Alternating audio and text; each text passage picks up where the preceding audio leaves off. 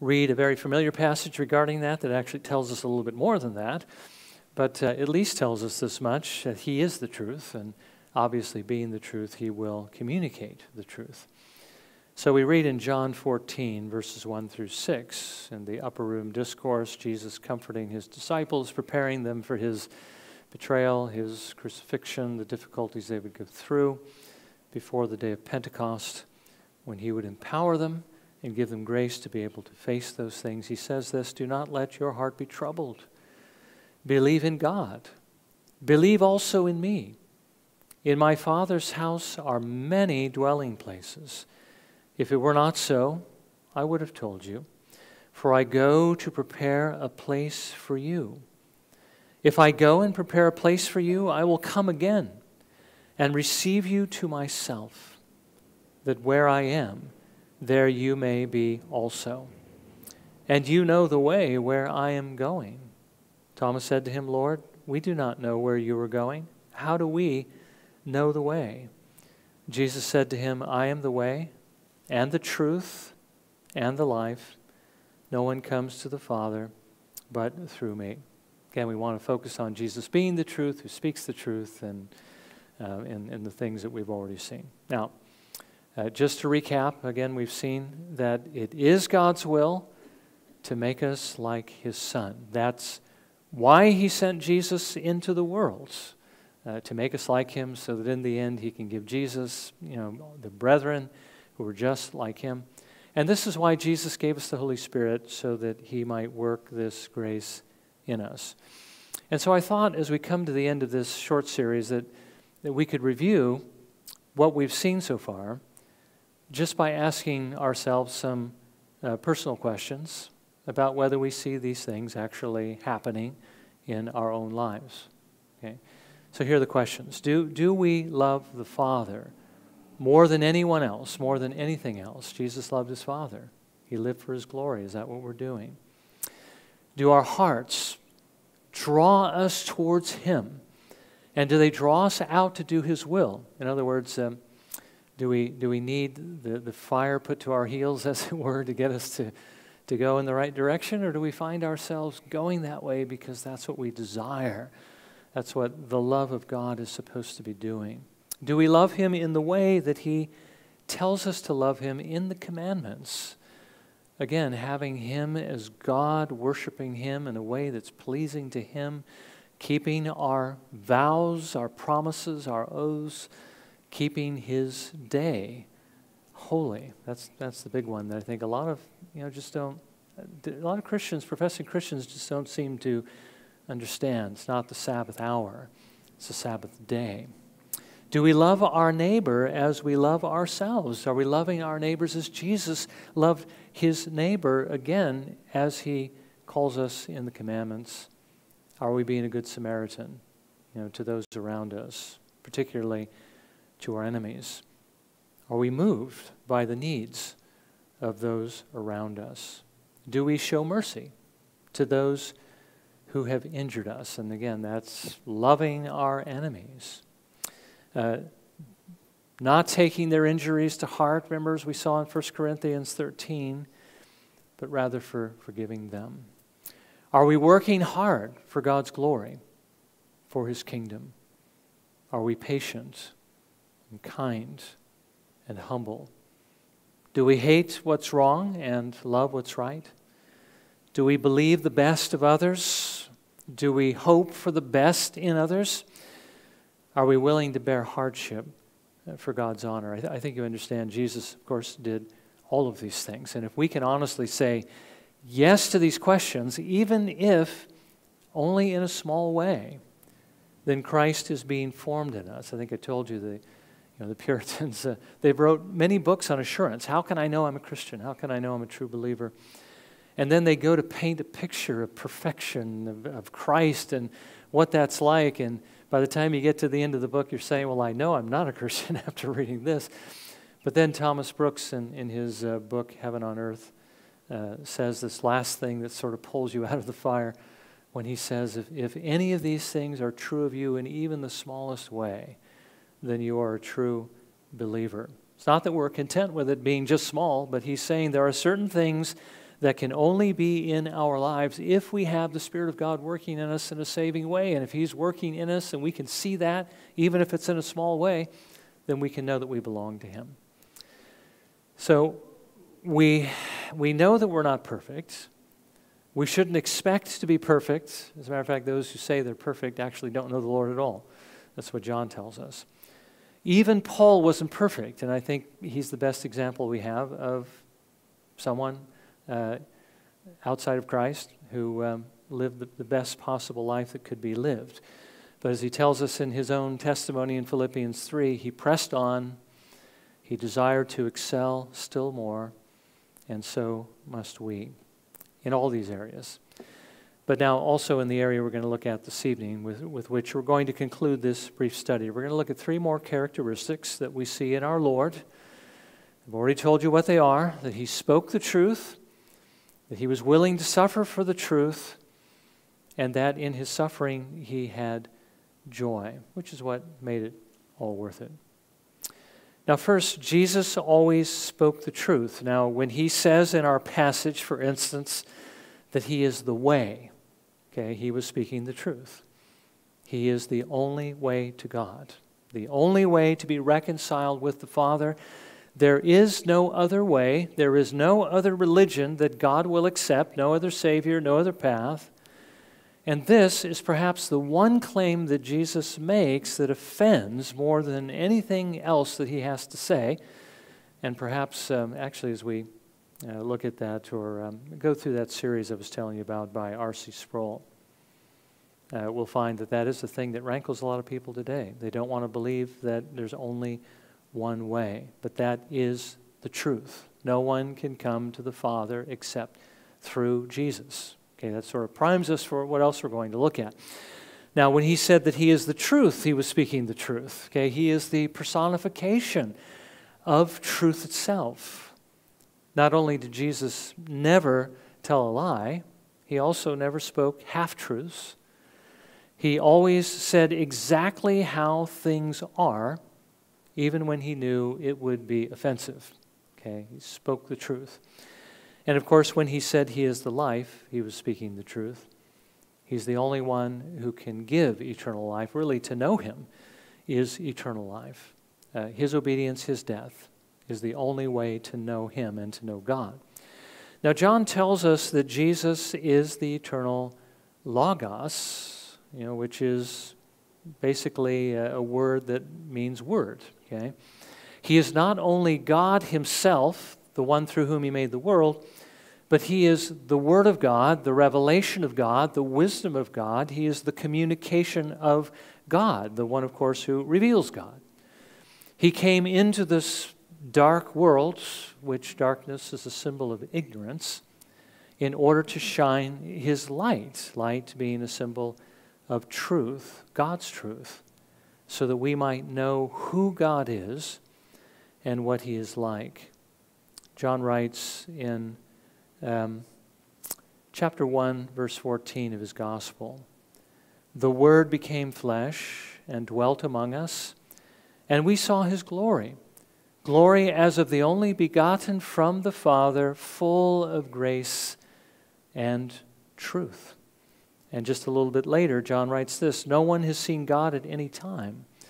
The only begotten God who is in the bosom of the Father," of course, the Lord Jesus Christ, He has explained Him.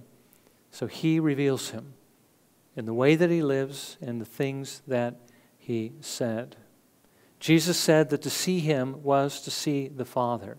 And of course, since the Father could not lie, neither can our Lord Jesus. Now the point is, Jesus is the truth. Jesus speaks the truth. He came to reveal the truth of God. And if Jesus is being formed in us by His Holy Spirit, the same thing will be true of us. Remember last week we saw in 1 Corinthians 13, in verse 6 in particular, that love, the love that the Spirit gives, does not rejoice in unrighteousness, but rejoices with the truth. This love makes us want to live by this truth. After reminding the Ephesian believers what their life was like before they came to Jesus, tragedy, travesty, Paul writes in Ephesians 4, verses 20 through 24, "But you did not learn Christ in this way." Notice, you did not learn Christ. This isn't what Jesus is like, but I'll tell you what he's like, because this is what you are to be like. "But you did not learn Christ in this way, if indeed you have heard him and have been taught in him, just as truth is in Jesus, that in reference to your former manner of life, you lay aside the old self, which is being corrupted in accordance with the lusts of deceit, and that you be renewed in the spirit of your mind and put on the new self, which in the likeness of God has been created in righteousness and holiness of the truth." Paul says that before you didn't live according to the truth because you didn't love the truth, but now that you're in Christ, you love that truth, and you have been recreated in his image. So you will now love the truth and live by the truth. But to live by that truth, Paul goes on to say, we also need to speak the truth. Paul continues in verse 25, "Therefore, laying aside falsehood, speak truth, each one of you with his neighbor, for we are members of one another." Now, Paul is saying here, first of all, that as Christians, we need to speak the truth to one another. Now, he doesn't mean by this to use the truth to, in any way towards one another. Sometimes we can use it to hurt each other.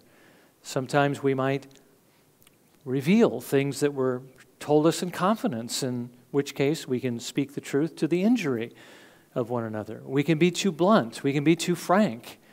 We can be too pointed with our facts and not really express any concern, but more wanting to sort of chasten them for whatever it is that they've done wrong.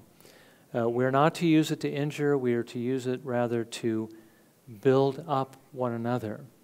Paul again writes to the Ephesians in chapter 4, verse 15, "Speaking the truth in love, we are to grow up in all aspects into him, who is the head, even Christ."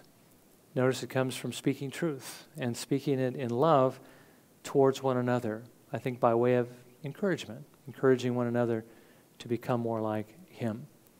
Now, that doesn't mean that the things that we say may not sometimes have the potential to hurt other people.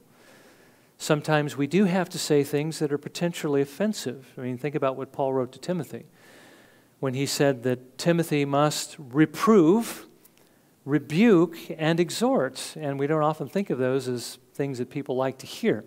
To reprove means to point out something that somebody's doing that's wrong. To rebuke means to call them to repentance. And to exhort means to encourage them to do what's right. But if you encourage somebody to do what's right, that means they're doing things that are wrong. There's times when we're going to need to do that as well, speak the truth. But we are to do it, as Paul told Timothy, with great patience and instruction. Remember, our Lord Jesus Christ rebuked his disciples on occasion. He rebuked Peter when he said, "The Son of Man must go to Jerusalem, be betrayed and handed over and crucified." And Peter says, "That'll never happen to you, Lord." And then Jesus said to him, "Get behind me, Satan." He rebuked him. But he didn't do it maliciously. He didn't do it judiciously, but he did it rather in love and compassion.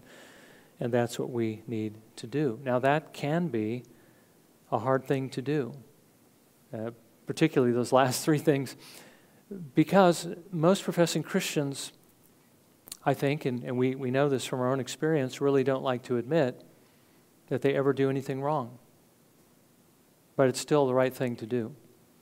It's one of the ways the Lord keeps us going in the right direction.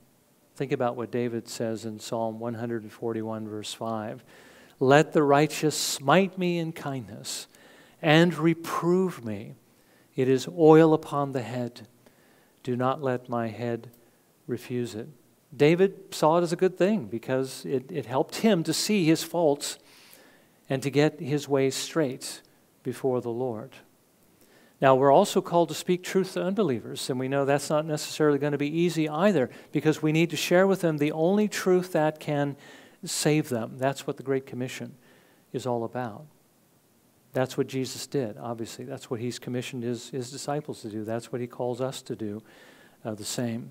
And so that brings us to the second point, because I think we usually think of suffering for speaking the truth more in the context of evangelism than we do in ministering in-house. Although I think we'd have to admit we can suffer in both spheres. But the second point is that Jesus was willing to speak the truth, even though it meant he would suffer for it. Let me draw your attention to the verses we read in our opening meditation. Jesus said to the Jews in John 8, verses 39 through 40, "If you are Abraham's children, do the deeds of Abraham.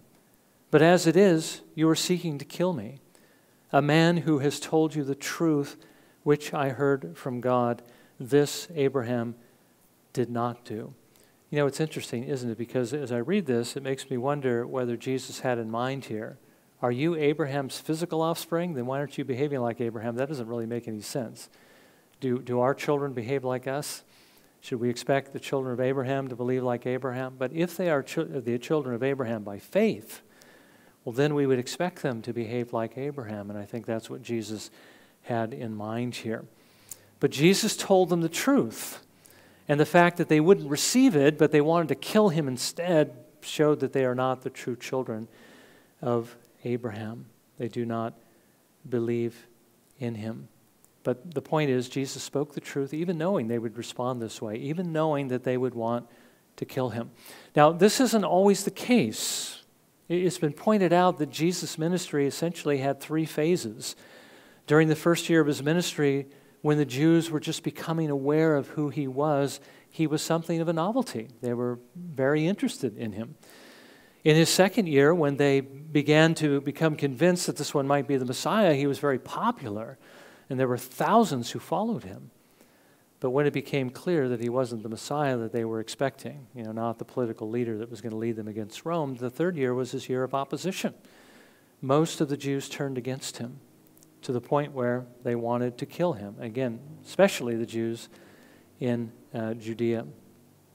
But regardless of the time in his ministry, regardless of where Jesus was, whether what he said would be accepted or not, Jesus spoke the truth, and he was willing to suffer for it. Now, we know that we always run a risk when we speak the truth. And that would be true even if we could speak it as perfectly as Jesus did, as compassionately as Jesus did. I mean, he did it perfectly, and the Jews still hated him. But even though we can't do it like Jesus, that's what he calls us to do, to speak the truth. As Paul told Timothy, in season, out of season, when it's acceptable, when it's not acceptable. We need to speak the truth to our brothers and sisters in Christ if they need to be spoken to. But also, of course, to unbelievers. And that means that we must accept the possibility of suffering and of persecution. I think we know that most unbelievers will reject what we have to say. John tells us as much in his first letter in sort of almost cryptic, not really cryptic language, but in a way that's put together, it may not be as clear. But in 1 John 3, verses 11 through 13, he first of all says this, that Cain killed his brother. And then he asks the question, and for what reason did he slay him? Because his deeds were evil and his brothers were righteous. Well, what is his point? He then adds this, do not be surprised, brethren, if the world hates you. Okay? Why would the world hate you? Well, they're going to hate us for the same reason Cain hated Abel, because his deeds were righteous and Cain's were evil. The world isn't going to hate us because what we tell them is so unbelievable, so ridiculous, even though that's likely what they're going to say. Okay? But they're going to hate us because what we say exposes their guilt. I've seen evangelism videos where somebody fairly well known goes out to a high school and he'll ask a student, first of all, do you think you're okay? Do you think God will accept you the way you are? And they begin by saying yes. And then he goes through the commandments with them. And at the end, do you still think you're okay? Do you still think God's going to accept you? And they kind of smile and say no. Well, they know in their mind that they're not acceptable, but they still don't know in their heart. It hasn't struck fear in their hearts. The evil has not been exposed. It needs to come home, but that's something only the Spirit of God can do. But the way that it comes about is by exposing it with the light. We need to remember that unless they see that light, they're not going to be saved. Remember what we saw this morning? Peter and John were willing to tell the truth, even though they knew the religious leaders that were in control of the temple would hate them for telling the truth and teaching the truth. Remember, they were arrested and they will be put on trial. But yet, thousands were saved. And the only reason they were saved was because they were willing to shine the light, even though they knew the potential for suffering was there. We need to be willing to suffer in speaking the truth, again, if we are going to do the Lord's will. But then my final point is this, that even though Jesus was hated almost universally for speaking the truth, he personally had no regrets. Paul had no regrets. Peter and John had no regrets. As a matter of fact, we're going to see after they're put on trial and released, they go back rejoicing that they were counted worthy to suffer for the Lord Jesus Christ. Now, why did Jesus have joy? Well, he first of all had joy because he knew what he was doing was pleasing to his Father. We read in Psalm 40, verse 8, what David wrote regarding Jesus' attitude towards doing all he did for the Father's glory. He says, I delight to do your will, O my God. Your law is within my heart. Jesus didn't regret obeying his Father, pleasing his Father, suffering for his Father. He delighted in it, even when it meant suffering.